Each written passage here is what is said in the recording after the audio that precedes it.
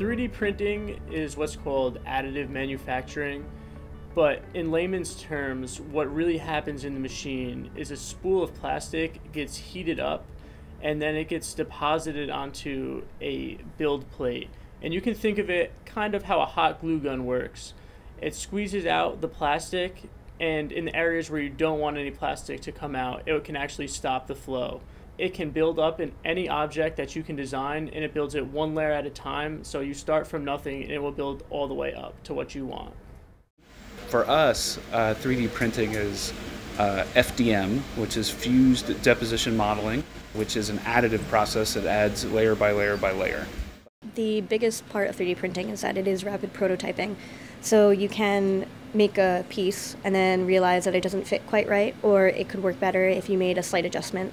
You can go back to the computer, make the adjustment, and print, and the turnaround time can just be minutes. Whereas in traditional manufacturing, it could take days or weeks.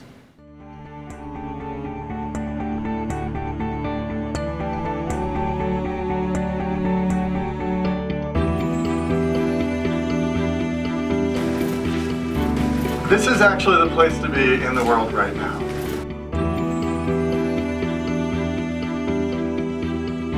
We're gonna explore what happens when you put very powerful technology in front of students. My name is Don Christian. I have the privilege of serving as president at SUNY New Paltz. It's a really interesting story. The faculty in art and engineering and computer science had been trying to find a focal point for how they could collaborate and do something really special for students at New Paltz, blending art and technology. And I happened to have a conversation here in my office it was probably October 2012, with Larry Gottlieb, who at the time was with Westchester Economic Development. And he happened to ask, do you have any capability in 3D printing? And I said, well, as a matter of fact, we do have some interest there, and there have been some faculty working on this. And he said, that's going to be a next big thing. I took that to the two deans at the time who were working on this, and within about 3 days, they had a proposal come together on a 3D printing initiative. So it was kind of a combination of building on some strengths that had been growing here at the college and almost a crystallizing effect of that outside interest in 3D printing that really got this moving. My name is Dan Friedman. I'm Dean of the School of Science and Engineering and Director of the Hudson Valley Advanced Manufacturing Center. It's an ideal way of introducing a lot of different people to the idea of design and fabrication and design iterations. When we started thinking about this, we realized we wanted to be able to have a lot of people in a class using 3D printing all at the same time. So that means having a class of 20 to 30 students go in and print. And then in the next several months, I had further conversations with Mike Oates and Sean Eldridge at Hudson River Ventures about their interest in helping us spur this initiative. And in a matter of a short time, we had a plan in place to develop a center here at New Paltz, to develop a curriculum. And we announced this in late May of 2013 at a conference here on the campus. So it really came together remarkably quickly over about a 7 or 8 month period. We had a really nice meeting with the MakerBot leadership team in December, and President Christian decided to basically go forward with this.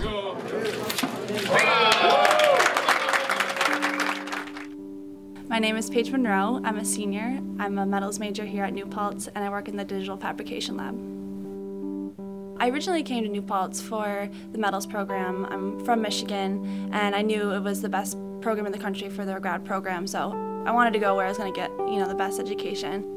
So I came just to do metals, and then I got involved in 3D printing, as this wasn't even a big thing, when I was in high school 4 years ago. I had never even heard of it before. I think coming here and taking the Craft and Virtual Space class and learning how to use Rhinoceros, the modeling program, got me really involved in it initially. Most of my metals work is super geometric. I definitely plan ahead for what I'm doing, and a lot of that I need exact precise measurements. I need to know what I'm going to cut out before I actually go and do it. And if it wasn't for the CAD software and the layout, I think I would have a really difficult time achieving that precision and then making an actual functional object. So I think that the design has definitely increased the precision in my work specifically. Hi, my name is Jeffrey Snyder, and I am a physics major, and I'm a senior here at New Paltz. I got involved in 3D printing first with a research project over the summer at Stony Brook University, and after that research project I heard that we had a new and exciting initiative at SUNY New Paltz that was much larger than anything else in the country. So that's when I talked to Dr. Daniel Friedman, the Dean of Science and Engineering, and he helped me to get a job working with 3D printing here. I work on a lot of various different types of projects with the printer. I interact with a lot of different departments. I've worked with engineers prototyping their senior designs, helping the biology department to model a self-assembling virus, to all different types of projects. They really vary. My favorite part of working with the printers is the different types of projects that I can work on. I get to work on something that's a little bit different every day. I learn a lot from working with other people, which is what I like the most. I'm Kat Wilson. I'm a metals MFA student, and I'm the graduate assistant in the digital fabrication lab. I find that my work is, I kind of like to think of it as a collaboration between myself and the machines.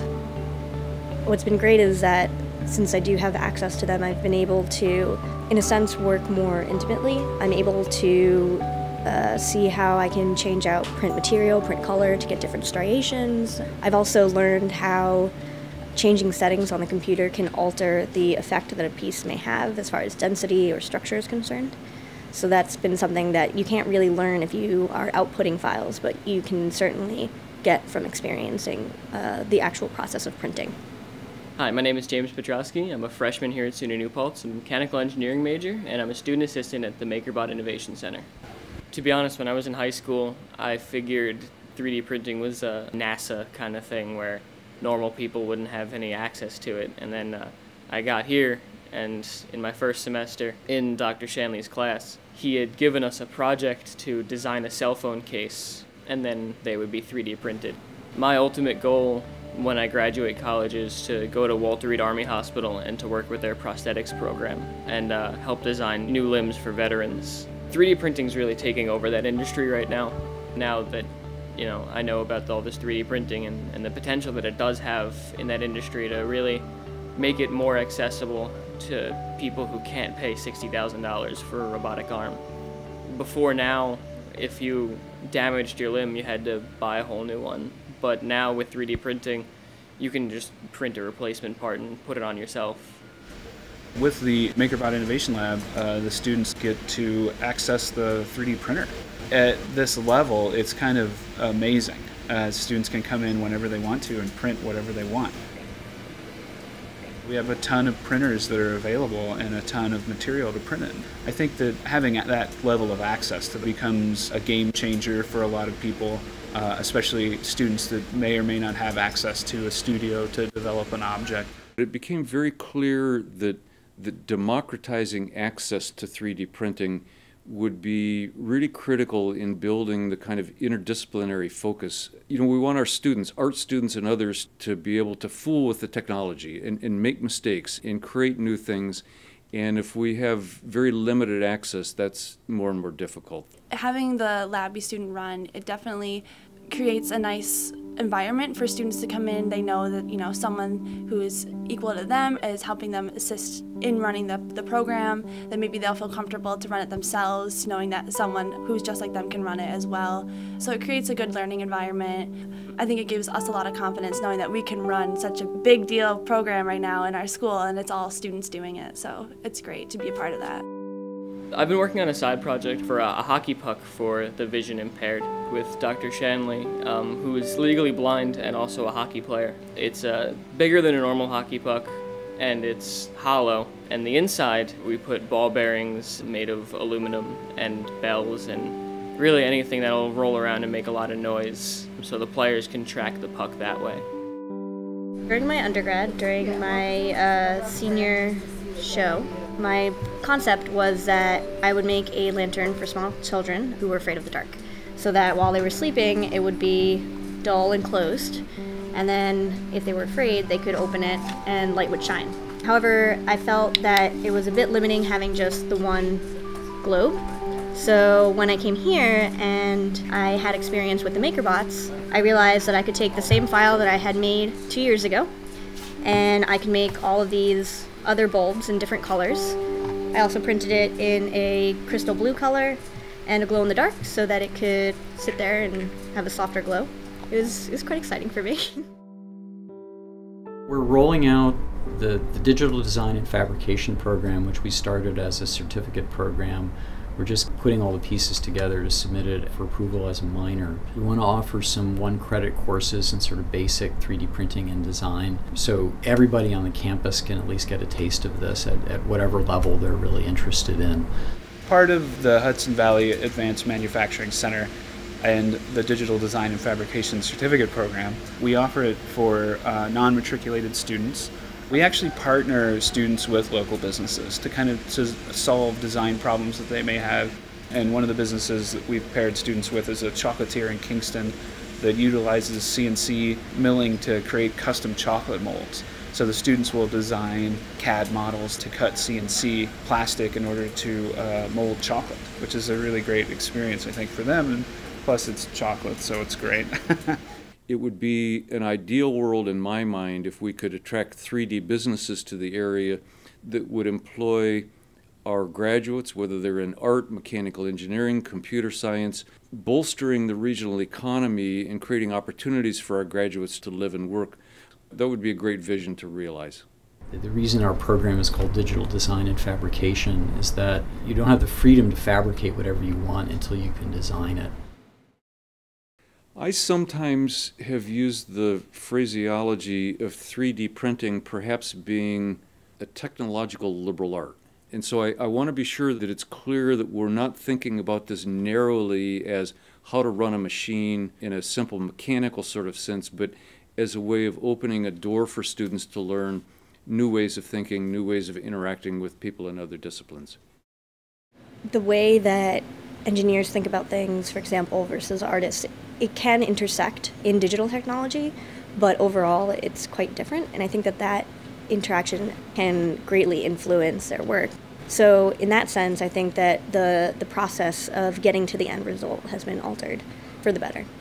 I think that 3D printing is kind of breaking down education in the sense that it's making it more hands-on, not only teaching theory, but teaching practical application and just really bringing students from behind a computer to in front of a product.